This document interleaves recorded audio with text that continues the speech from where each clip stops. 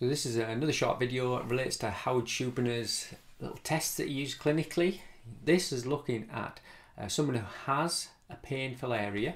Think of persistent pain, so it's a painful area, and firm pressure is going to test it in a way that might point to it being driven by the brain.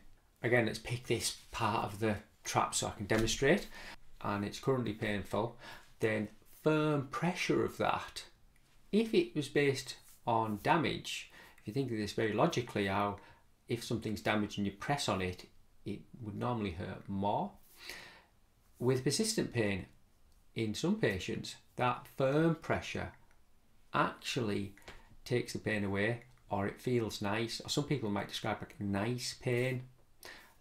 When it happens, that's real strong evidence that the brain is driving that pain, because it doesn't follow that logical pathway of when tissue is damaged and you press on it, it hurts more.